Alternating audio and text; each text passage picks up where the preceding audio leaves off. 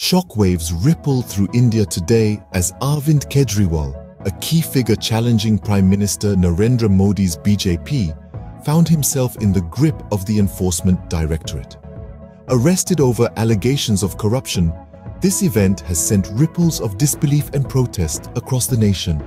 But how did we arrive at this moment?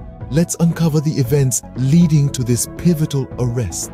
The genesis of this controversy dates back to 2022, when Delhi's liquor policy was implemented under Kejriwal's administration. This policy, it was alleged, favored private retailers. The Enforcement Directorate, India's financial crime agency, took note of these allegations and launched an investigation. Fast forward to last year, the tension escalated when two of Kejriwal's deputies were detained. The Aam Aadmi Party, or AAP, founded by Kejriwal in 2011, denounced these arrests as politically motivated. And now, Kejriwal himself has been arrested. Despite denying any wrongdoing, he now faces the challenge of proving his innocence in court while still serving as Delhi's chief minister. Kejriwal's arrest has ignited a firestorm of reactions. Protests have erupted from his supporters, while opposition parties have voiced their criticism. Congress leader Rahul Gandhi pointed out the alarming trend of arresting elected chief ministers, sparking a debate on the state of democracy in India.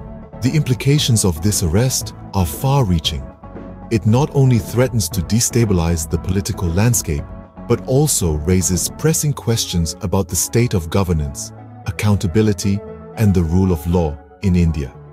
As we watch the story unfold, one thing is clear: the coming days will be crucial in shaping the political narrative of our country. Wherever this journey takes us, remember, it is the collective voice of the people that will ultimately shape the destiny of our nation. As we navigate through these turbulent times, let's not lose sight of the principles that form the bedrock of our democracy: justice, liberty, and equality.